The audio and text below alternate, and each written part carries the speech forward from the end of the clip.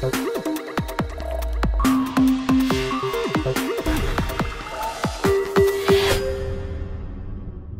guys, what's up? I know it's been a while. Sorry that I sound like crap. I have been sick for the past few days.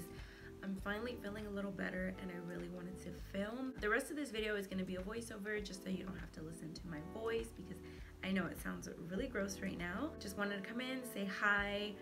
Hope you guys are doing well. Hope you guys are staying safe. If you want to see how I got this look, a really simple, super easy, smoky burgundy eye, then go ahead and keep watching. Subscribe if you haven't subscribed already and turn on your notifications so you don't miss any future uploads. That's pretty much it, you guys. Thanks again so much for watching. I'll see you guys in my next video.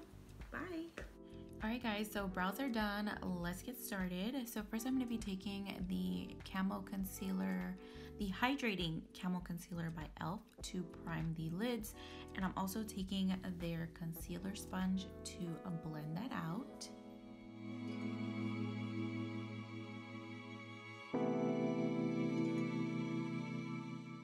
Now I'm going to take the e.l.f. eye tapes to create that sharp edge that I'm wanting to achieve in this look.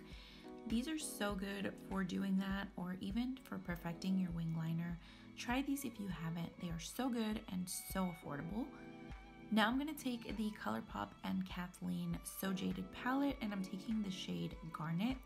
This is going to go all over the lid up to the crease, but we're not going to like blend it out too much because I don't want this super blown out or anything. Mostly on the eyelid and a tiny bit in the crease. So that's what I'm going to do here, and then I'm going to wing it out a little bit. And this is where the tape really helps, because when I remove the tape, these lines are going to be even. They're going to look the same, and I don't have to worry about cleaning up a whole lot of it at the end. Now I'm going to take the shade Ametrine. This is what we're going to use to blend out the first shade. And I'm going to go in with a tiny bit of this and a really light hand. I don't want to apply too much product because I want it just to stay right in the crease, mostly in the crease. But yeah, we're just using a tiny bit of this just to blend that out, to diffuse the first shade and just make it look a little bit more blended. Then we're going to take the shade Pearl and just pop this right in our inner corner. This is my favorite shade for the inner corner from this palette. I'm going to go in with a little bit of eyeliner. I'm not winging the eyeliner out. I'm just using this to hide the lash band, but you see the edge, like how it's so crisp and clean. I mean, I didn't have to like clean this up at all with anything afterwards, so it was perfect. For priming my face, I'm using the Wet n Wild Rose 3-in-1 primer and the e.l.f.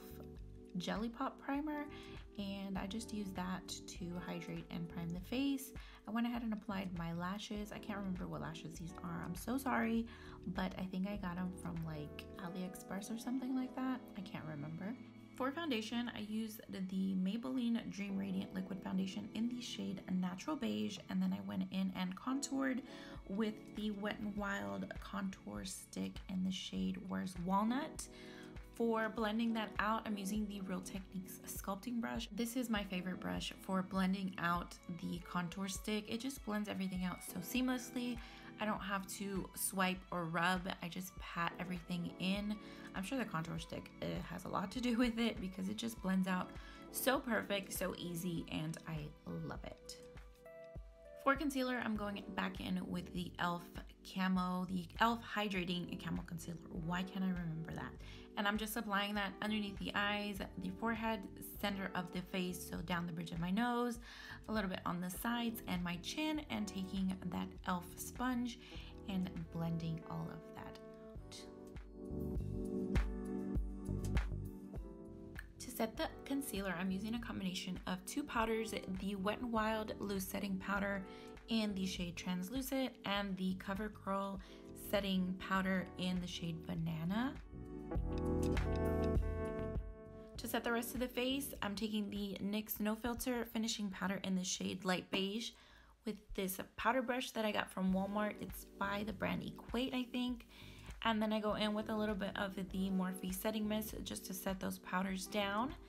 I'm taking the Milani Silky Matte Powder Bronzer in the shade Suntan to bronze the face and also contour a little bit.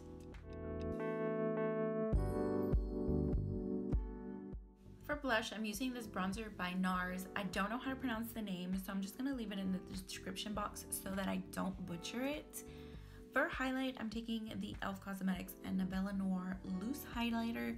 This highlighter is gorgeous, so pretty, so pigmented. I absolutely love it. To set the face, I'm taking the Revolution Pro Hydra Matte Fixing Spray.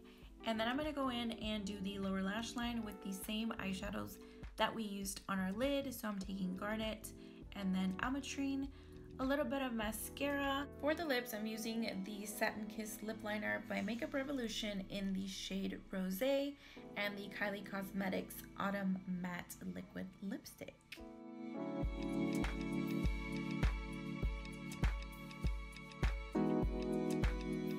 That's it, you guys. Thanks for watching. Thanks for spending a little bit of your day with me.